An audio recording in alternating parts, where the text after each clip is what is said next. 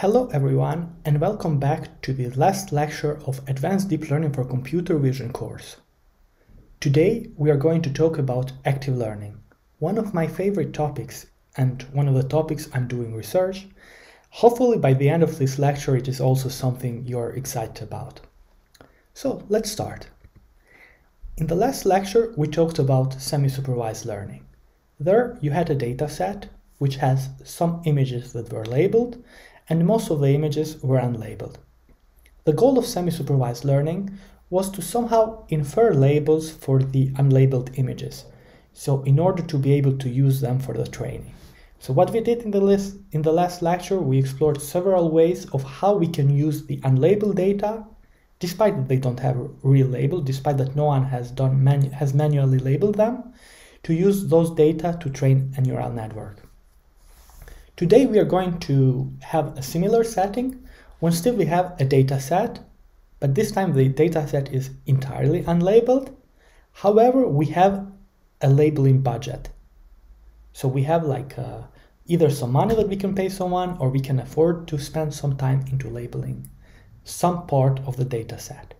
And the goal would be, how can we label the most interesting points, the images that if we use them for training would give us the best possible performance. So again, just to recap, there is a large data set of unlabeled data right there, and the easiest way to get these data sets is probably by crawling the internet. So it's not very hard to get unlabeled data. The problem is how to label them. And now in our setting, we can afford to label only a few data points. For example, we could crawl millions of images, but maybe we can label only 10,000 images or maybe 100,000 images. So we have a budget that we have to be inside of that budget during the labeling process. And the task is of course how to select the most informative samples to label. Obviously, the easiest way to decide what images we're going to label is to just randomly sample them. But if you just randomly sample images, maybe most of them are not going to be informative and they are going to be similar to each other. So by just random sampling, it's very unlikely that we are going to get the best set of points for which we could, on which we could train a neural network.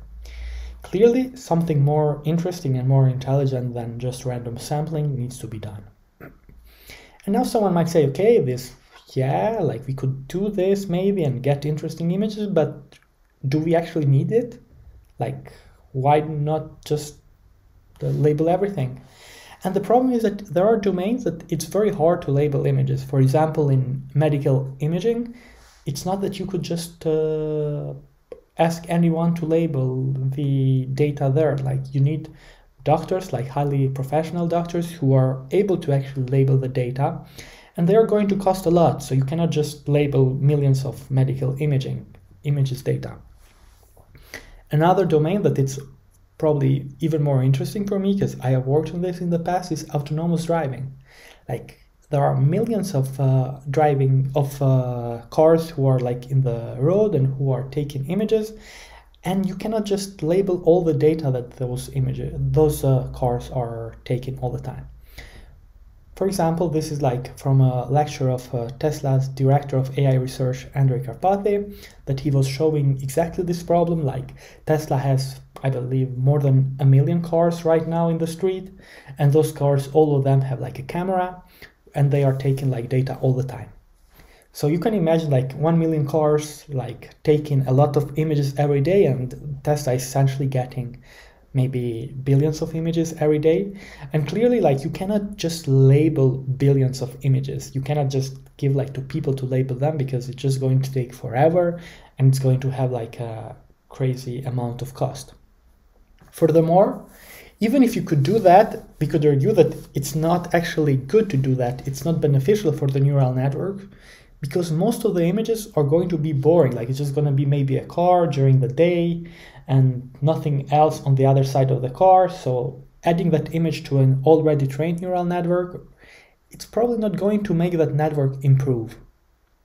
However, there are some images that are highly interesting, images that are very different to what you have in the data set. And he showed here like some images. For example, here you see like a street with a lot of illumination going on, and here probably there is this bounding box here which is actually a pedestrian here. Or here like we have a few cars, but because of the shadow of the bridge, like it makes the image like look very different and actually very hard to also understand what's going on. So you can see here like what he showed are like images in different types of illumination, which are not like most of the images that someone might have in their data set. So adding this type of images might actually improve the learning of the neural network. Of course, there could be like other types of images. For example, this when we have like vans on top of each other, like trucks on top of each other, or here like whatever this thing is, or here like a boat in the street. So these are the images that your neural network has not seen during the training in a standard data set. And if during inference, like when the car is actually driving, would see these images, it might be highly confused because it has not seen this thing on the data set. And now it doesn't know what to do with this. It doesn't know how to classify it. Maybe it's not even able to find that this is an object, like to put the bounding box here. So then it's just going to ignore it, and it might hit it, which would cause an accident, which might also means like losses of lives. So one way like to improve your neural networks a lot, and then to improve like the car, like the autonomous driving system of the car, is to actually be able to label these most interesting data, these data that are highly different to what you already have in the data set, and then adding this data on your data set. So then training the neural network, your detector, for example, also on this type of data, so that next time it sees something very similar to this, like something that it's dissimilar to the previous data that you have, actually it won't get confused, but your neural network will be able to make some decision there. First of all, it will be able to detect that here is an object, and then it should be also able to evade it, to not hit it. Now, from this talk, like Karpathy said that actually like it's probably easy to find like 99.99% of scenarios, like your car will know what to do, but going to that last 0.1%, that's like the hardest part. But still we need that part, like we need a neural network to be able to deal with whatever type of images he's going to see. Like a human, for example, even if it has never seen like a boat in the street, it will know that when he's driving, like a driver, it will know that you cannot hit it because then bad things might happen. While a neural network, if it has never seen such a thing, it might just not be able to detect it at all, and then it would hit it. So like the goal of all these companies like Tesla, Nvidia, Google, Aurora, Argo, like would be to improve their autonomous driving system. And one of the ways that they can approach this is by adding more interesting data, more data that it's highly dissimilar to what they already have in their data set, and then training the neural networks there. So I hope this serves like as a motivation, like as an intro to why actually we should care about this problem. Why it's not enough to train only on your data set. It's not enough maybe to also use unlabeled data, but you still need more. Maybe you need like a combination of being able to use whatever data you had, but also to add like highly informative data points that are very dissimilar to what you already have in the data set. Now let's start like how this can be done, because maybe I convinced you that active learning is important, and how is active learning usually done in practice? Now there are many ways of doing this, and we are going to explore many of these algorithms, but more or less the idea in all of them is relatively similar to each other. We have your labeled data set, which is going to have like, for example, some images from xy to xn, and then the labels of them from y1 to yn. And then we have here like a learning model, theta. So this could be like a neural network, for example, an object detector. We give the label data to the neural network, and then we train the neural network. After we train it, we apply the neural network into your unlabeled data set, which has a lot of unlabeled data. And then we're going to get some score for every unlabeled data point in the image, for every x1 to xn unlabeled. And this score, it's like the entire topic of algorithm of active learning, like how to find the best score that it's going to be for every image. For example, one possible score for one image might be like the entropy of that image. And then we collect like the entropy of every image in the data set. Then we have this active query selection. We choose to label the images with the highest score, whatever is that score that we defined. For example, if our labeling budget is 10,000 images and we can do like 10 times, like to label 10 times 10,000 images. So we train like this network, we infer like the score in the unlabeled data set, and we just take the 10,000 images with the highest score, and then we label them. Like we give to some human to label them, we put them on the labeled data set. Now your labeled data set is going to have like all the images that it had before, plus these 10,000 images which we just labeled.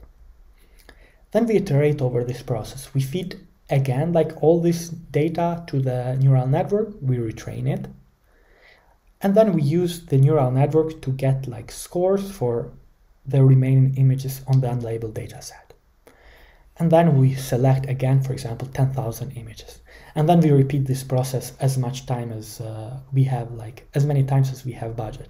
For example, if this unlabeled data set had, I don't know, 1 billion images, but we are able to label only 100,000 images, like 10 times by 10,000 images, we repeat this process 10 times until we have spent our entire labeling budget. And then we do a final training when we train your network into this entire labeled data set, and then we deploy that network in practice. The hope is that by doing so, we are going to find the most informative points on the unlabeled data set, the points, the images that are most dissimilar to what we already have. And in this way, like training a network into this data set here, it's going to be relatively, like have the performance that is relatively close to what would have been if we had labels in the entire data set here. Now let's see how this is done like with, let's go deeper into some of the algorithms that do active learning. For example, before deep learning, like one way of doing this was something that was called as a query by committee. For example, you have an image here, and this is like a clear image. We have like a cat that looks like very clearly a cat. We feed it to a classifier, and the classifier is going to say, hey, this is a cat. And then we do the same, like we give the same image to another classifier. For example, here we gave to a logistic regression. Now we give to an SVM, and it's going to say that, yes, this is a cat. And here, for example, we give to another classifier, let's say to a random forest or to a ADA-boost classifier, and it's going to say again that it's cat. Now we have like 3 different classifiers. We fed the same network to all 3 of them, and they all agreed that this is a cat. So then we say, okay, it doesn't seem interesting because to whatever classifier we're feeding this image, it's going to give us the same answer. So clearly this is an easy image, an image that the classifiers have seen before, and they are not having a hard time into classifying this image. So we say, okay, this is not interesting, we just skip this image, we don't label it.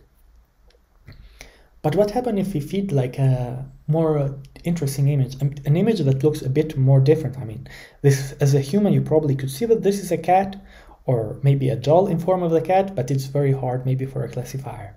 But still, let's say that the first classifier says, yeah, this is a cat, because it's still like, maybe it's a concentrate on the facial features here, and it sees that it's a cat.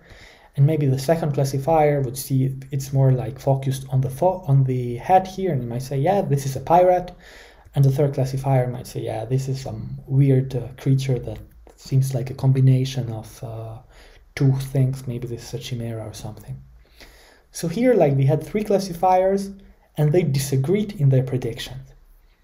Now, by doing active learning, you say that this seems to be a very interesting image. Like, we had 3 classifiers, and they are giving completely different answers for this image, which means that they are having a hard time into knowing what is this image. Now, of course, we don't know the label of this image because we are not checking like for every image, otherwise there would have been no need for active learning. But we could see what the classifiers are saying. Like we could make a program that sees like if the classifiers are agreeing or not. And in cases where they are completely disagreeing with each other, then we can say that maybe this is a very difficult image. Maybe this is an image that the classifiers are having a hard time, they don't know what it is, which probably means that there is nothing similar in the training data set to this image. So these classifiers have not seen ever something similar to this image. And for this reason, they are giving like completely misaligned predictions from each other. So if this is an interesting image, let's label it and let's put it on the training data, like training data set, like label data set. So then we could retrain the classifiers also in this image.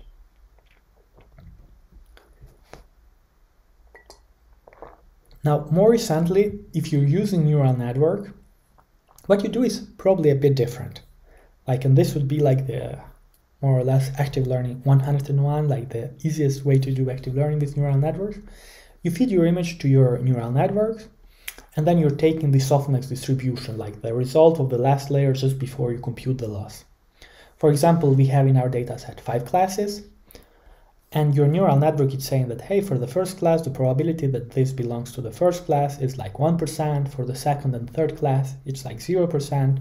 For fourth class, which is class cat, it's like 97%. And for the last class, it's just 2%. So it seems that your neural network is being highly confident on this image, most likely because this is like a very clearly a cat, like a very easy image.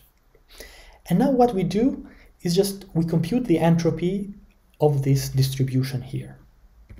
So how we do that? Like the entropy is just the sum of minus pi log pi. So when you go like for every value on your softmax distribution, then you just multiply these values by its own logarithm. So here we just do like minus 0.01 to log of 0.01. And then here, because it's 0, so it's just going to be 0. And then we do like minus 0.97, logarithm of 0.97. And then the same we do like for the last value.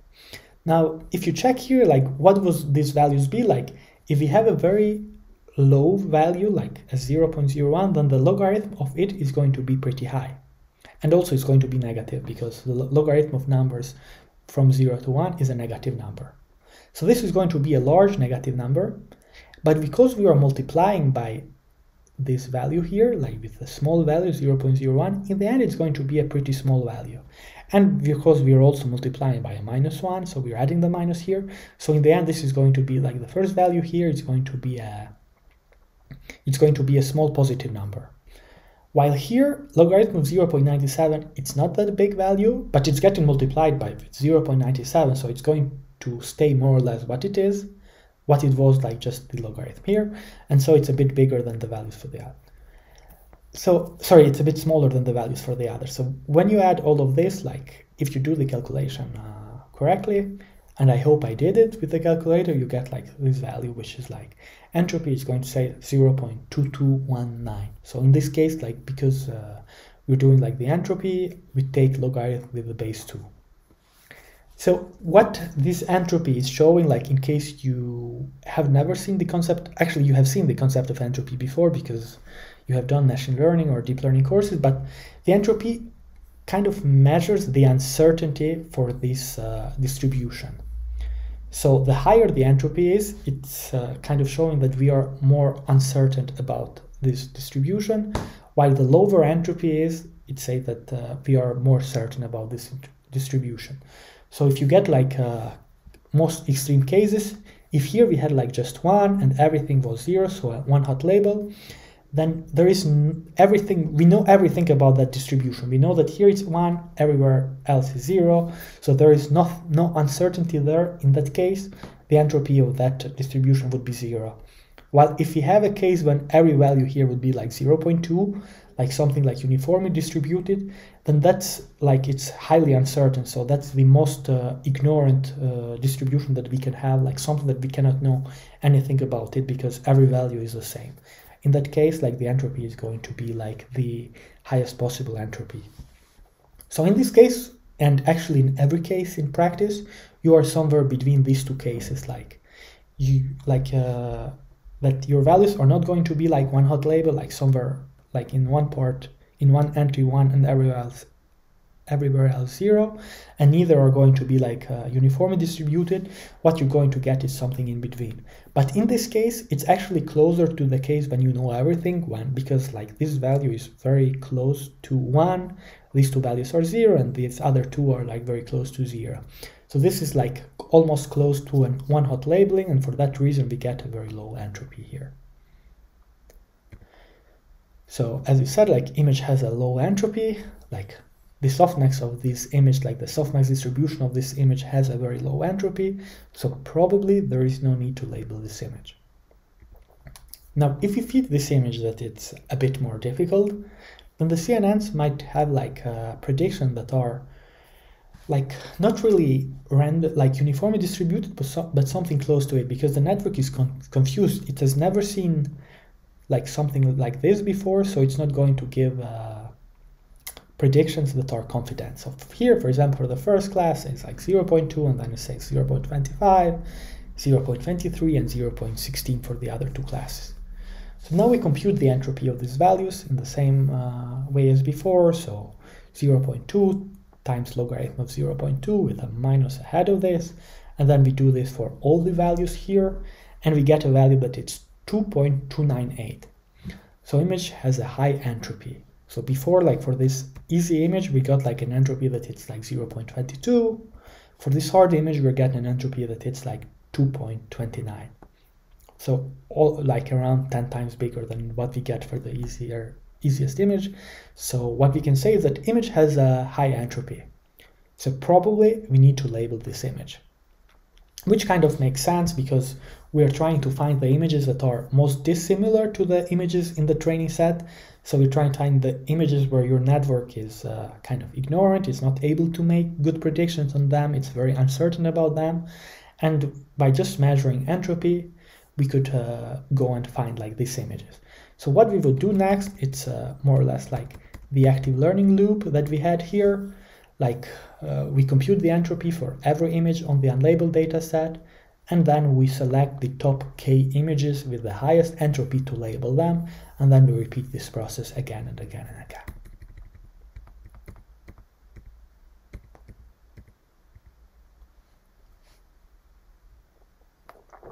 So just to give the intuition here, like for easy images, the idea is to not label the easy images, and we define the easy images as the images for which the network is certain, which is the same as for the images that their entropy of their softmax distribution is low.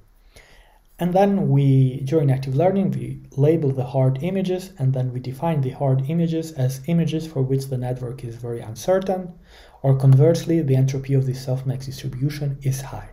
So in this case, like your neural network would not have labeled this image, would not have decided to label this image, but would have decided to label this image here.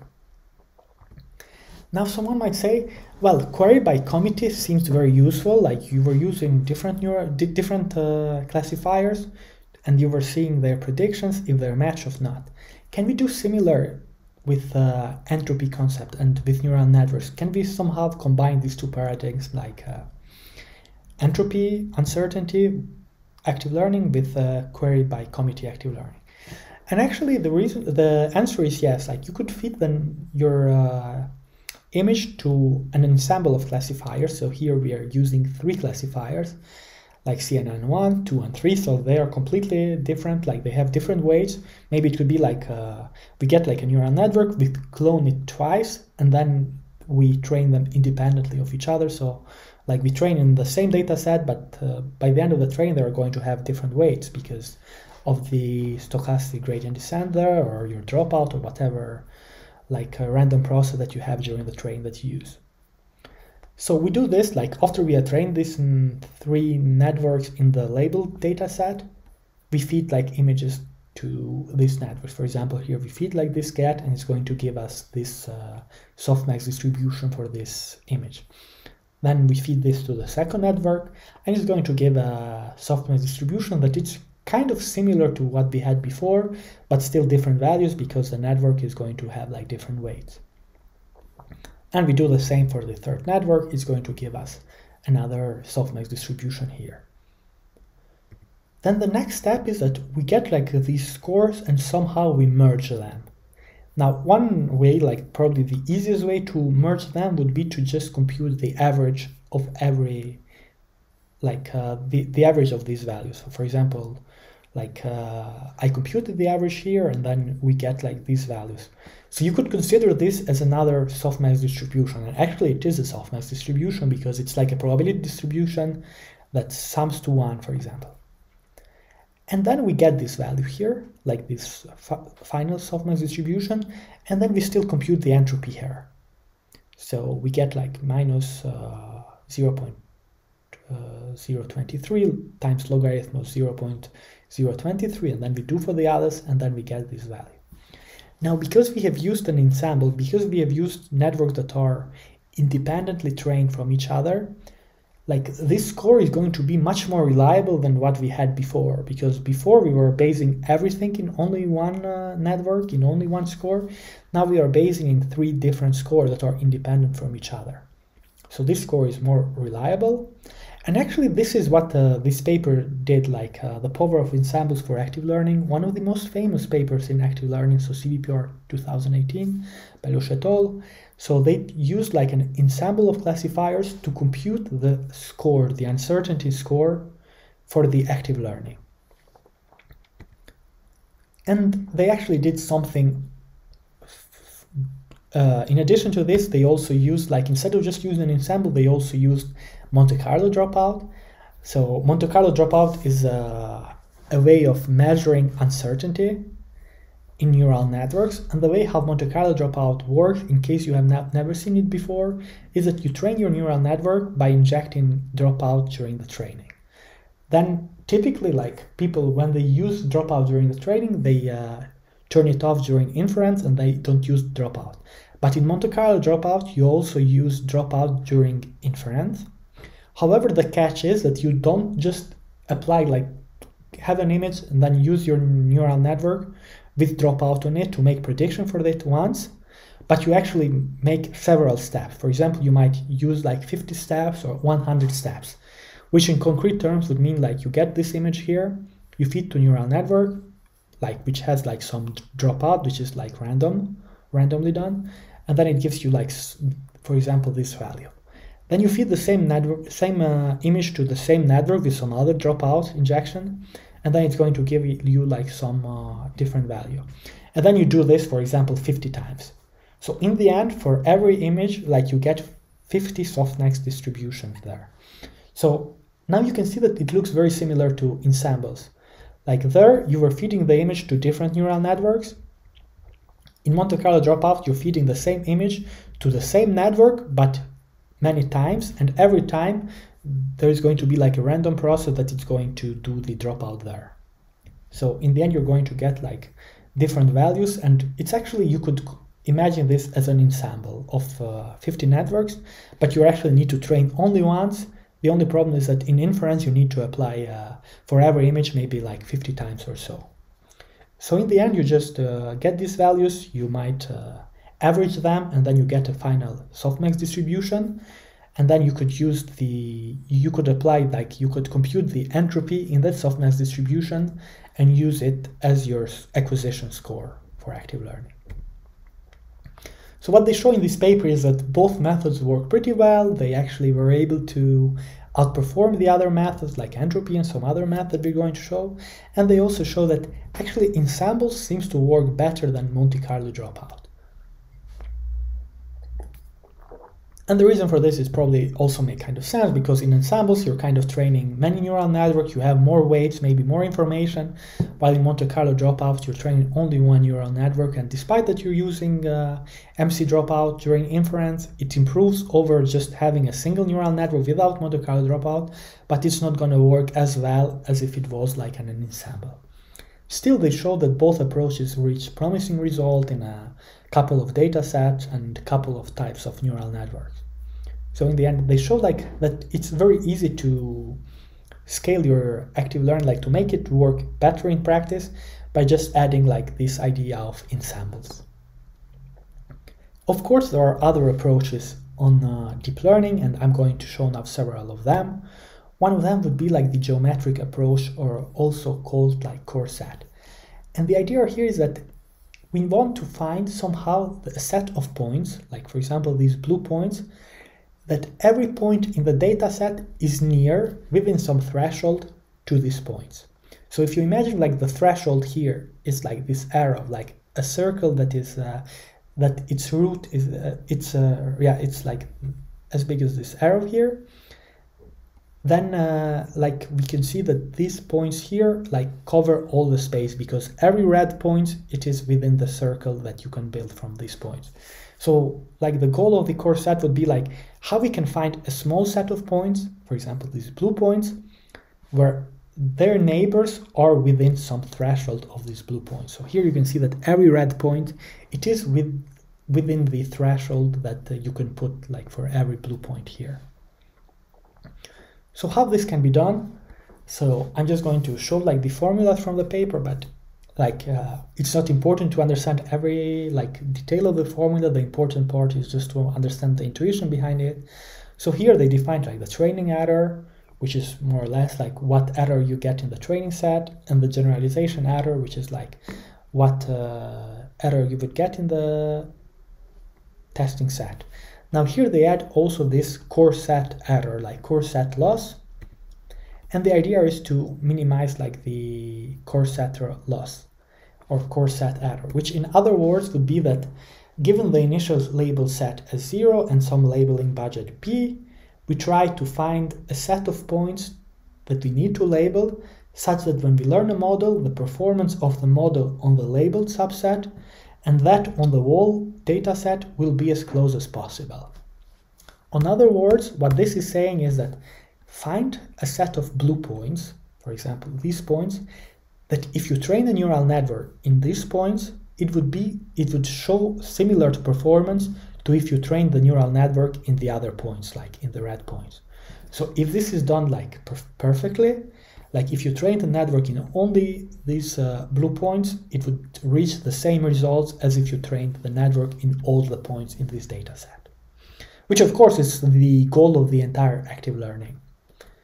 And one question might be, okay, this sounds nice, of course, like we want to do active learning, we want to find a minimal set of points that if you train a network there, is going to work as well as if you trained the network in the entire data set. But how to do this in practice? And you can think of several ways how to do this. One of them might be doing clustering. For example, you do k-means, where k is the number of labeling budget for this cycle. Let's say in this cycle, you could label 1000 images. So what you do, you train your neural network into the labeled data set. Then you get features for all the points in the unlabeled data set, and then you cluster these features. How you cluster this? By doing k-means with 1000 k. So, and then what you do, like when you cluster these images with 1000 k's, you go and get the centroids, or the point to the closest centroid for each of these clusters, for each 1000 clusters that you get, and then you use those points to label them. So, sorry, you label those points and then you put them on the label data set, and then you train the network there. Something that works better than k-means is k-metoids, which actually is just like an intelligent, efficient application of k-means. On the paper, they actually used some other problem, which is like k-center problem, which is NP-hard, and they found an efficient way of approximating it using a greedy algorithm. Now, if you want to check the details of how they actually did this, I would recommend to read this paper, because this is also one of the seminal works on active learning for deep learning. The good point is that when they show this, it's like when they did their coarse set approach into a different data set, they reached pretty good results. So they had like some network that they used, and they showed that their network works better than, for example, k-metoids or doing entropy, or of course just randomly selecting points. And they showed this into 3 different data sets.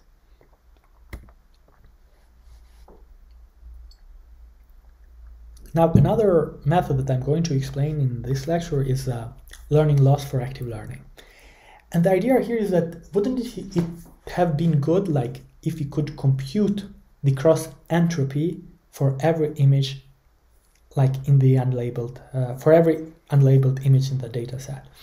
Now, of course, it's impossible to compute the cross entropy because we don't have labels for those images, and cross entropy is like conditional entropy into the label. So that's not something that we can do. But the author said, can we somehow make the network, while we train it, to also predict the loss, like to be able to compute like the cross entropy for the unlabeled images? So how we do this, let's say we train a network into your task, like classification, for example, cross entropy, but we make the network also predict the loss. So for example, you feed an image to a network, the network is going to give like some loss, because like you have like labels for the labeled parts of the data set, so the image is going to give you some loss, but you also want to teach the network to actually be able to predict that loss, not to compute it given a label, but to be able to predict it. And in this way, if you can predict the loss for an image, if you can learn to predict the loss for an image, then we could somehow approximate this loss, like so, like to approximate the cross entropy for the unlabeled images. So the idea is like we train the network to be able to do both classification and to predict the loss, and then we use this predicted loss for all the unlabeled images to decide how interesting they are. For example, the higher the loss would be, the more interesting they are. In other words, like it would be a bit like approximating cross entropy for the unlabeled images. And they give like here a schematic of this. So we have like an input, like for example, after we have trained the network, like we have like here the unlabeled pool, and then when we use like the data from the unlabeled pool, we feed them to a neural network, which is going to predict the loss for this. So it's going to give you a number, for example, 0. The loss here is like approximation of cross entropy is going to be like 0.3 or something. Then we use these losses to label the images on the unlabeled pool, and then we add like these labeled images into the input, and then we do this several times. So this is like a paper from CVPR 2019 that does this. So like the losses for the training, it's going to be this, like this is just the cross entropy loss plus a scaled learned loss here. And how is like this done, this predicted loss? So actually here is like this idea that if done correctly, then the learning loss should be able to mimic cross entropy, and in this way we can use it in inference despite not having ground truth. So this is just what I said on the previous slide, just recapping it. Now the idea is like, how can we learn this loss? And one way might be to regress cross entropy. So for every image on the label data set, you could easily compute its cross entropy because you have labels. So you could add like another task for your neural network to only be able to regress the loss. So just to be able to predict this number, like from your features or from your softmax distribution, to be able to predict what is going to be the loss. And like the easiest way for this is just like L2 loss adding like in your neural network like this L2 loss, so to regress cross entropy. They show that this actually works pretty well in practice, but there is another method that works better that they proposed, and so what they did is like for every mini batch during the training, you divide it into 2 halves, and then you take pairs from these 2 halves. Now for every pair I and j, for example, let's say you had like your mini batch had 100 images, you divide it into 2 sets of 50 images, 2 distinct sets of 50 images, and then you go and get like for every image, like on the first set, you get another image in this other set. So let's call these images I and j. Then you get like this formula here that the loss is just going to be the maximum of 0 and this value here. Now what this value here, actually this is just an indicator function. So if Li is greater than Lj, then this value here is going to be +1, which means that when it gets multiplied by this -1 here, like it's going to be like, so this value here in the end is going to be just -1. So a negative value. And then you see like what is Li minus Lj. This is going to give you a value that it's always positive because Li is greater than Lj. So positive value times negative value, you're going to get a negative value. So on this part here. Now, if this negative value is smaller than a threshold epsilon that they added, which means that if Li is just a bit bigger than Lj, so as I said, like if it is smaller than the epsilon, then in the end you're going to get here like a positive value, because this is like smaller than this entry here, like this negative entry, it's smaller than this positive entry. So then your value is going to be essentially whatever you get like from adding these two values here. So it's going to be like a positive number. But if this value here, like if Li is much greater than Lj, then this is going to be like a very high negative value. So when you add a small epsilon to this value here, you're going to get a negative value still, and then the maximum here is 0. And the idea for this is that they want to concentrate, to focus only in pairs that are close to each other, because those are like the most difficult pairs. And conversely, you can do your calculation, and the same can be done like if Li is like smaller than Lj, then here you get a negative value, but here you get a positive value because this part here is going to be negative. Negative times negative, you get positive. But positive times a negative value, you're going to get like a negative value here, and then again it depends on the epsilon here. So in other words, what this is measuring is just the absolute value of these two, and then you add like a minus here, like the minus absolute value of these two images here that you get, plus this epsilon here. So they show that this actually works better than just regressing the cross entropy on their experimental setting, despite that it doesn't look extremely intuitive. So in the end, like what they did, like we just have like this input here, you have like the network, which is going to make like predictions. And then because they're using ResNets, in every level of ResNet, they are going to do like this loss prediction module, like more or less add like a few layers and then computing this loss here. And then in the end, they just add like the two loss, like the predicted loss, like learned loss, and also the real cross entropy loss. And here just like the schematic of the network. So because they are using ResNet, so they have like 4 levels, and they get like at the end of each level, they get like the features here. They do global average pooling, some fully connected network with ReLU, and then they do this for all the levels. They concatenate the values, add another layer here, and then predict the loss, the learned loss, while here you have the cross entropy loss. Obviously, on inference, you cannot do cross entropy loss, but what you do, you feed your image to the network, like when you're doing active learning, you get like all these features here, you concatenate them, you add like a fully connect layer, and then you predict the loss. So using the same approach as I just explained.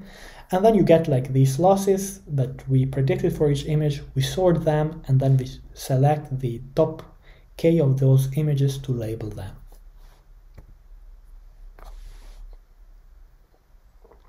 They show the results, and what they show is that it actually works better than, so their approach seems to work better than CoreSat. It also seems to work better than entropy, and also better, of course, than if you just randomly sample images. What was very interesting in this work is that they showed that you could use the same method without any modification to do object detection. And even there, they show that they reached state-of-the-art results. So this is like in Pascal VOC dataset that I mentioned last time. And if you're using this approach, you get results that are better than, for example, if you were doing entropy or CoreSat, like maybe a couple of points better. So this is pretty interesting because they show that a state-of-the-art active learning classification method is also a state-of-the-art active learning deep object detection method. So they kind of unified classification with object detection using the same method for active learning and reaching state-of-the-art results in both tasks. But since, as I mentioned, yeah, like it's possible to translate classification methods to object detection, However, by doing so, like one problem is that you are only using the classification score, not also using the localization score, because as I mentioned also in the previous lecture, like in object detection, your task is to find like the location of an object and also to find its class.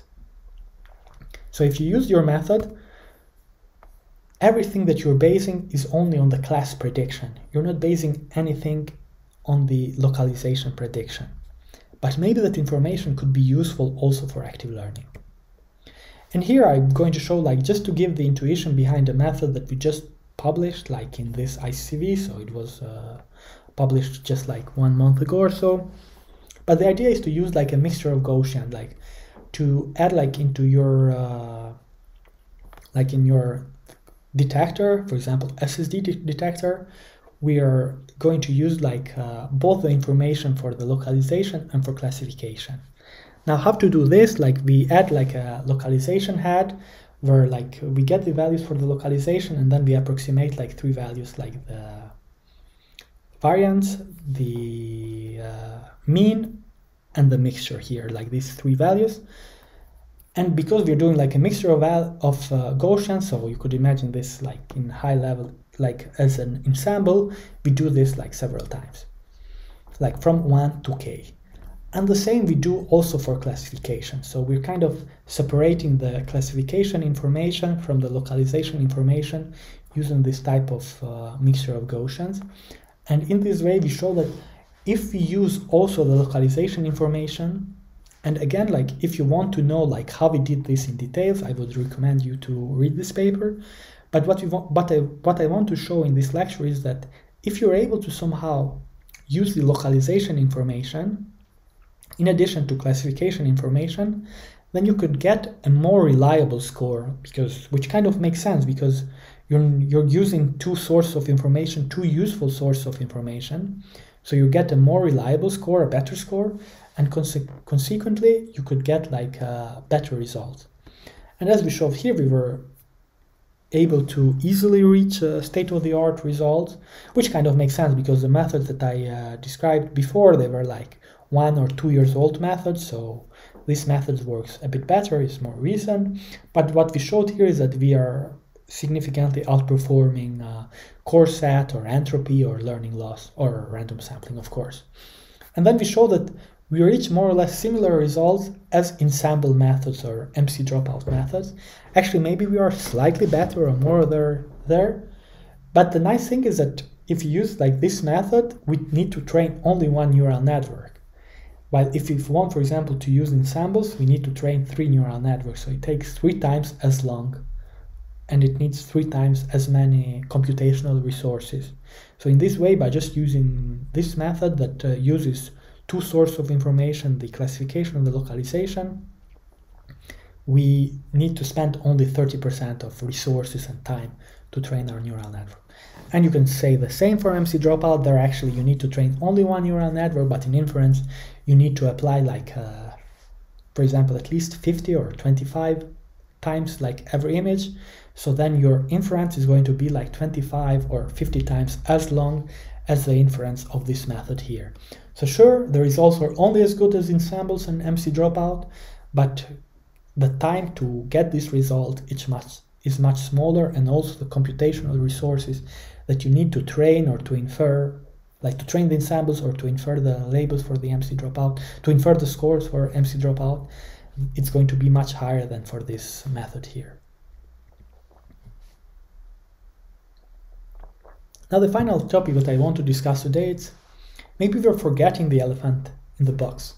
Because in the last lecture we showed how we are able to use the unlabeled data by doing semi-supervised learning.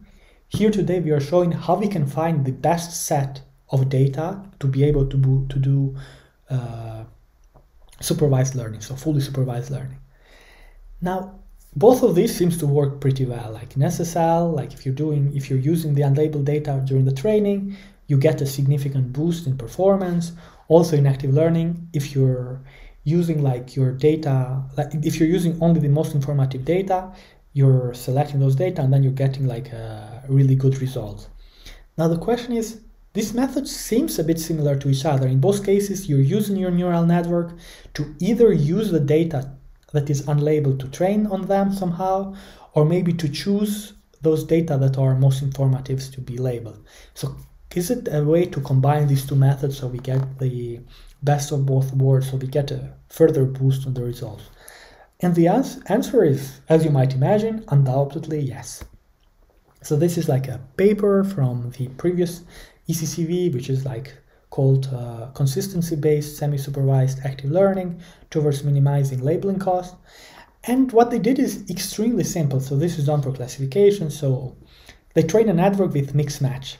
So we explained mix match in the previous lecture. In case you need to do a recap of it, just go and watch the previous lecture.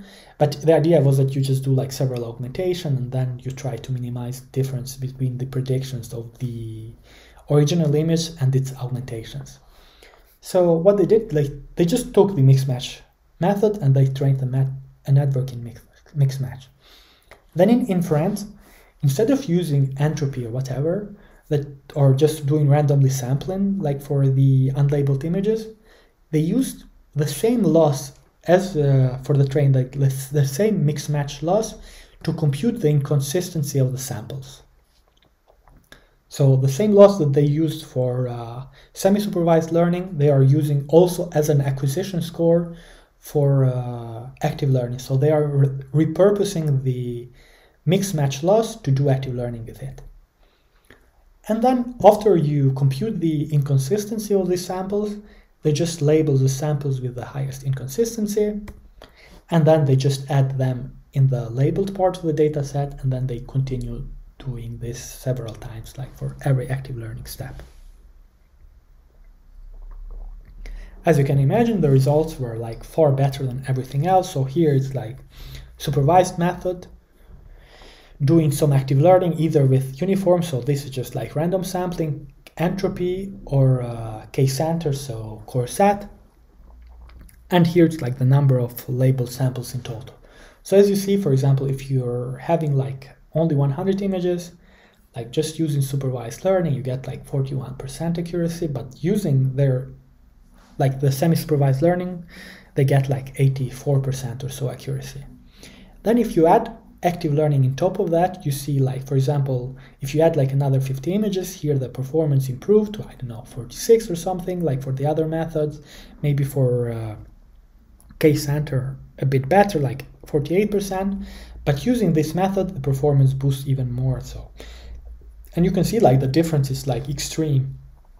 So it's like 30-40 points difference. Now someone might say, sure, but maybe the difference is coming because here you're using a semi-supervised method, here you're using a supervised method, so of course semi-supervised learning is going to work better than supervised learning. And maybe this is not an active learning, a good active learning method, it's just, you were just using a good semi-supervised learning method. They actually show that this is not the case. They say, okay, let's do semi-supervised learning everywhere. Like for uniform, for entropy, and for core set, and also, of course, for their method. And now let's see the results. And the results, again, are much better for this method that is based on inconsistency. So we see it here, like, for example, uniform, like, actually we are in this case here. So if you just randomly sample, like uniform, we get like maybe 87.78% or so. If you're actually doing entropy, you get a bit better, like half a point improvement during active learning. If you do K-center, you get another half improvement. And if you use inconsistency, so this method, you get another 1.5 points improvement. And this seems to scale for all the other, like adding more and more data. So in all cases, it seems that using inconsistency as acquisition score is better than using any other acquisition score like K-center or entropy.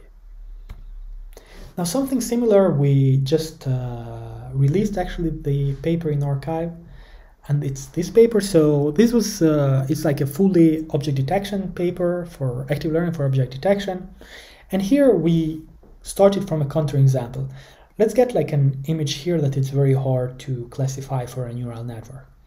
And the reason for this is that we are using like Pascal VOC dataset, and this is like potted plant, which is like the hardest hardest class in the dataset when the network has like the most difficult time to give good prediction for this. So we're using like a network to make prediction for this image, and the network is going to not be accurate. It's going to say, hey, this is a bird with a very high probability, like 99%. And then we say, okay, what would have happened? Like, do you remember? You probably remember the method from last week when we explained like the consistency-based semi-supervised learning. What happened if you do some augmentation to this image? For example, as we're doing here, we're doing like a flipping, horizontal flipping, and then we use a neural network here to make prediction, and it's going to say that, hey, this is a bird with 62% probability. Now we analyzed what would the other methods do about this, like the other either semi-supervised learning methods or active learning methods. For example, if you're using the uncertainty, like the entropy, we want to measure the uncertainty of this image, the network is going to say, hey, I'm extremely confident about this image, like this is a bird with 99% probability, so the entropy of this image is going to be very low, and so we are not going to label this image. Now let's see what semi-supervised learning is going to do here. Like pseudo-labeling, like one of the family of semi-supervised learning, is going to say, I'm very confident that this thing is a bird, 99% confident, so I'm just pseudo-labeling it. And now not only you didn't label this image, which actually it's a very interesting image because the network has been completely wrong there. So adding this would benefit the training, labeling this would benefit the training, but you're actually pseudo-labeling this image with a wrong label. And now your training is going to get worse because you're adding like an image, a hard image with the wrong label. So you're kind of adding noise in your data set. So by just doing pseudo-labeling here, seems that it's simply not a very good idea. But what would happen if you would do semi-supervised learning like consistency-based? Well, as you see, like you train a network and then you're seeing like these predictions, and still the predictions are not matching with each other. Like in one case it's saying 99%, in the other case it's saying 62%. So here the network is very confident for the same image, here the network is not confident at all. So it seems that the consistency-based semi-supervised learning has not been able to really minimize the loss between these two images. So it's actually not doing a proper job, it's not being able to fully utilize this image. Clearly, the way to fully utilize these type of images would be to label them.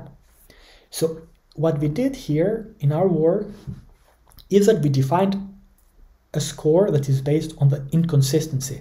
So an active learning score that it is based on the inconsistency between an image and an augmented version of it. So we just would get like the entire probability distribution of this image, which in this case is going to be 0.99 for bird and 0.01 combined for all the other classes, while here it's going to be a bit more distributed. So like for the highest class 0.62 and for the others like the remaining 38%.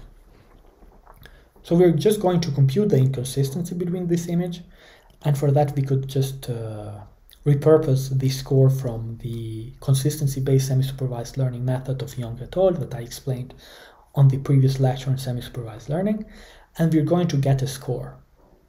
But in general, we also know that for easier images, like you could just use the entropy, and that is going to be highly informative, because for images where the network is really doing a good job, like it's able to predict them confidently and correctly, like the entropy as we showed before, it's a very good score for active learning. So what we do, we get like the consistency that it's kind of works pretty well for this type of hard images, and then we also compute for the same image the entropy, which typically works well for easy images. Then we just multiply these two scores, and then we get a final score, which is just the inconsistency weighted for the entropy. And the hope is that by multiplying these two scores that are completely different to each other, one is based on inconsistency, the other is based on entropy. One seems to perform well in hard images, in images when the network seems to be mostly wrong. The other seems to perform well on images when the network seems to be mostly right. So if we multiply these two scores, we get a very reliable score for object detection. We actually So, and here I just want to remind like maybe a bit like the method of Young et al., like the semi-supervised learning method, but I explained it into details in the previous lecture, so you can just pause this video and go to the previous lecture to check it. But the idea is that you get an image, you do a flip, like a horizontal flip, then you get like the predictions for both these two images, and then you define the consistency loss when you're kind of measuring how your network is making different predictions from each other. For example, then to minimize this loss, you just use the KL divergent from for classes. Like you get the distribution of the original and the augmented version, and then you do the KL divergent between them. And also, like for the bounding box, you just use like the equation that I gave in the previous lecture, which kind of is just the L2 loss between all the coordinates. So if you're doing this, so if you're using this method as a semi-supervised learning, then during active learning, we have like labeled data and unlabeled data. So we have trained the network first into all this type of data. So now we feed this data to the detector, and then we get the acquisition score that I mentioned, so which is going to be just the multiplication, the product of inconsistency with the entropy.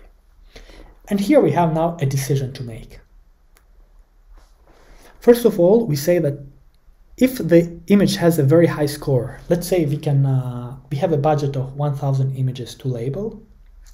So we get like the images with the top 1,000 images with the highest score, and then we send them for human labeling. So we're doing active learning for this 1,000 images. The remaining images are unlabeled, but we do a bit more now here. So we say, okay, we removed all the images were highly interesting, like when the network was highly uncertain or highly inconsistent. So the most difficult images in the data set, we set to humans to label.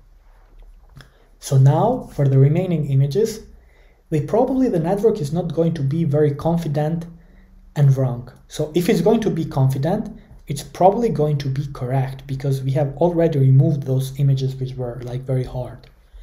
So for images where the network is confident, so the entropy is very low for them, or conversely, like the highest score, like if you go to the softmax distribution, you do an argmax there, so you check the highest score. So if that score is above some threshold, you just pseudo-label them.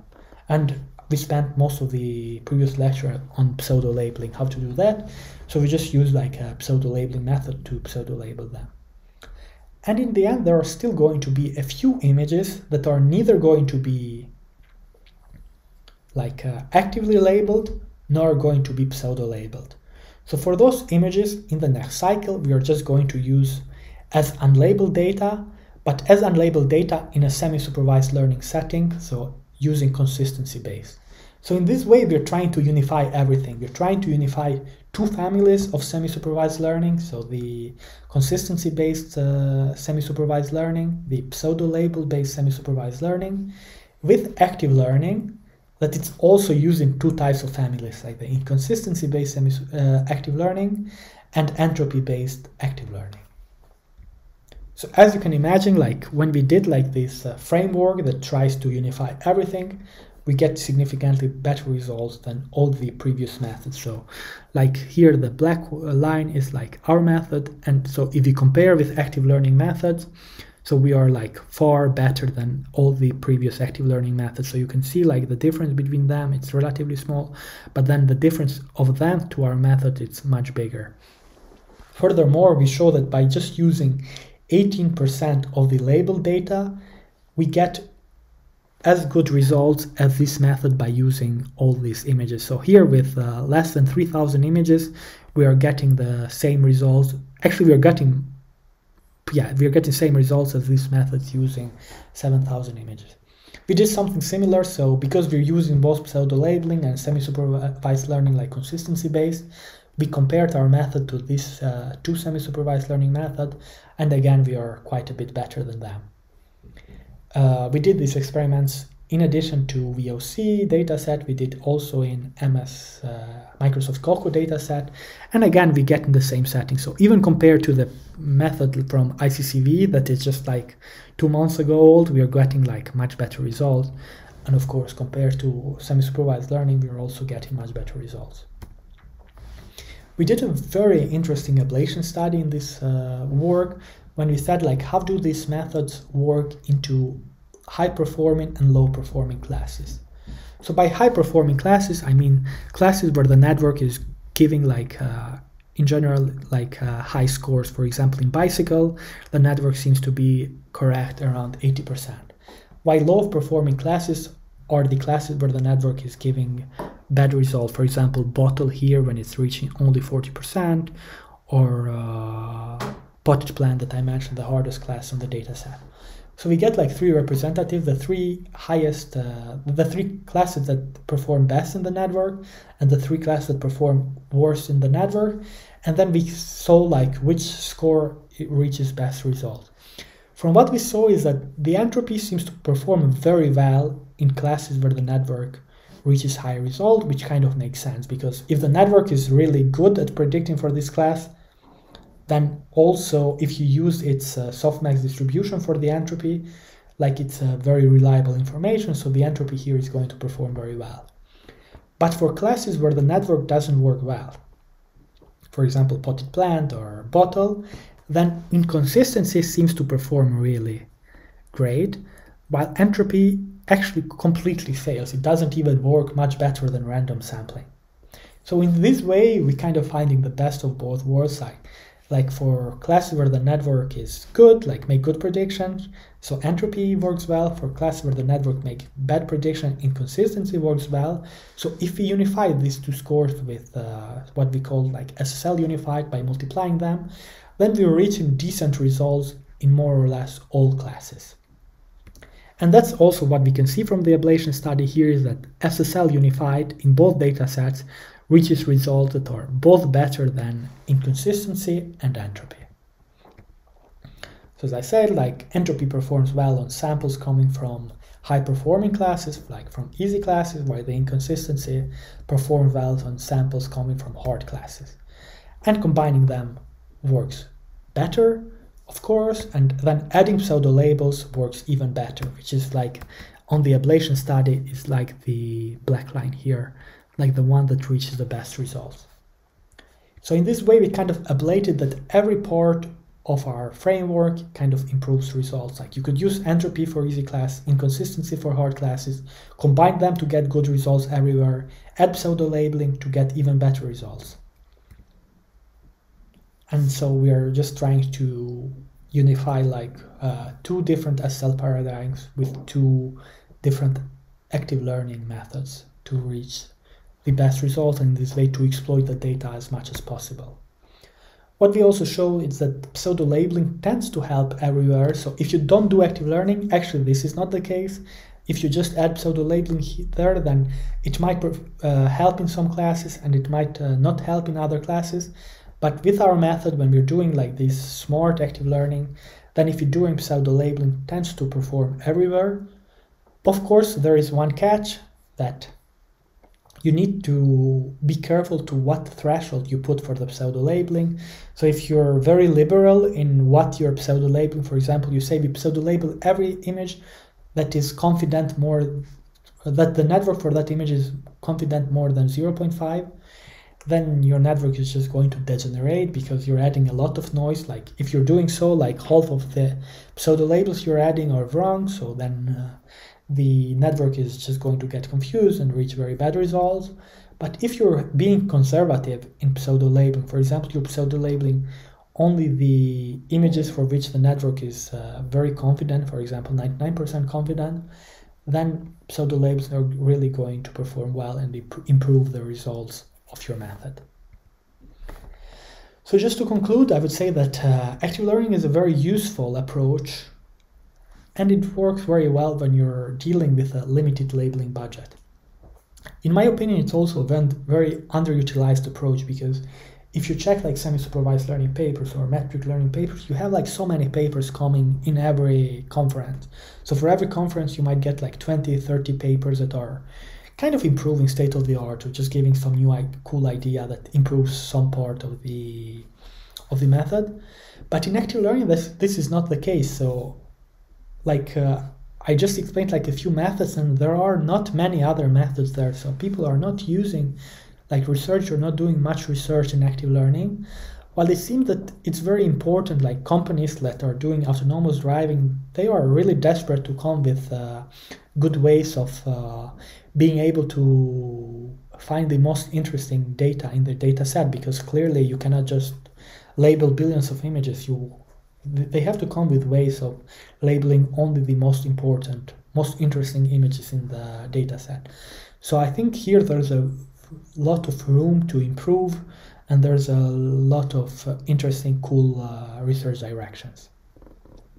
From my anecdotal evidence that I have used a lot of active learning methods, it seems that despite what papers say in classification, entropy performs really well. Despite being maybe the easiest active learning method, often it outperforms state-of-the-art approaches. For example, like approaches like learning loss or variational active learning.